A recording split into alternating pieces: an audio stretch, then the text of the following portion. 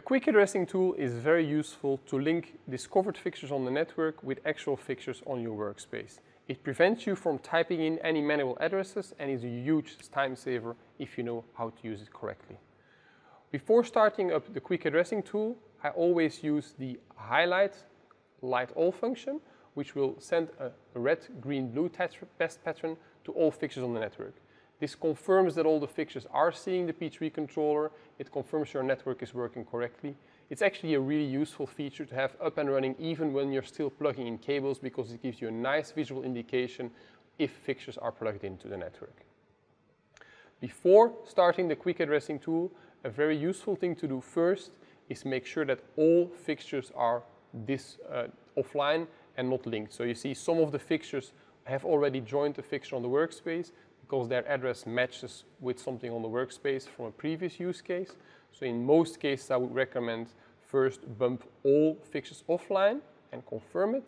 This will make sure that nothing is associated with the fixture on the workspace and gives you a nice and clean start. Before using the quick addressing tool, I would also recommend to turn on a full green test pattern, as that will give you a very clear indication on which fixtures are already addressed and which fixtures are still pending. You can do the quick addressing tool on your entire rig in one go, which can be a long task, or you can break it up into smaller tasks. In this example, I will first start with the fixtures on this specific power port. So you can open up a power port, select the fixtures behind it, and now I hit quick addressing, and I say only the selected devices, as that limits the quick addressing to only that part of my rig. Now, quick addressing enables, you will see that all fixtures go to a blue dot pattern to easily see where their pixel number 1 is, and the fixtures start highlighting in full white one by one. The only thing you need to do is click the corresponding fixture on the P3 workspace. So I see one dot in the bottom left corner highlighting in white. I just click it here, and as soon as I click it, it gets addressed with that address and it goes to the green test pattern that we just previously indicated. Now it's this Vatron, this Dotron, this Captron, Dotron, Vatron. So you just click every fixture as it's highlighted, so it will automatically highlight the next fixture.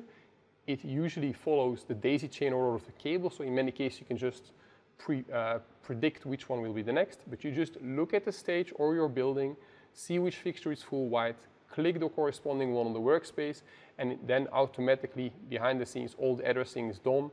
No need to type in any addresses whatsoever. So that would be this Dotron. Just keep looking what's white and click the corresponding one. So now you're done. Now all those fixtures on the power port that I selected previously have all been associated with a fixture on the workspace, which is confirmed by the green test pattern now coming through to them. Of course, I didn't select these two MacAra fixtures before, so I can use the quick addressing tool again. Now I want to say, I want to do everything, not only the ones I selected. And now he asks a very important question. Hey, some fixtures are already addressed. Do you want to kick them offline and start from scratch? Or you want to incrementally address the new ones? I do not want to unaddress the ones that I already did, so I say no, which means all the fixtures that were already addressed stay addressed. He only looks at the new ones that were not yet addressed. So we have the MacAra PXL. I click it and it gets addressed. And we have the MacAra XIP. I click it, it gets addressed, and as soon as it's addressed, the green test pattern lights through. Now all my fixtures are done.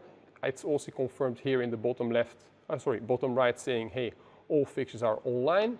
And now if I disable the test pattern, you will see the video mapping come through on these fixtures, which you can also confirm here. So now my quick addressing was done completely.